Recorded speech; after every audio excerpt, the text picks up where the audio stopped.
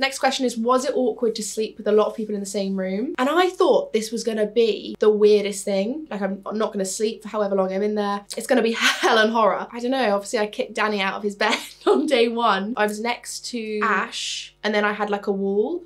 Although the wall next to me had a lot of the season 3 castmates' faces on the walls. So when I went to sleep and when I woke up, Grace would be, I think she was a picture of like her grabbing a tit, and there was a picture of Max on there, and it's like, I don't want to be waking up to Max guitar in the morning. Do you know what I mean? But I had a wall, then I had Ash, so I felt quite comfortable in that space. It was surprisingly chill.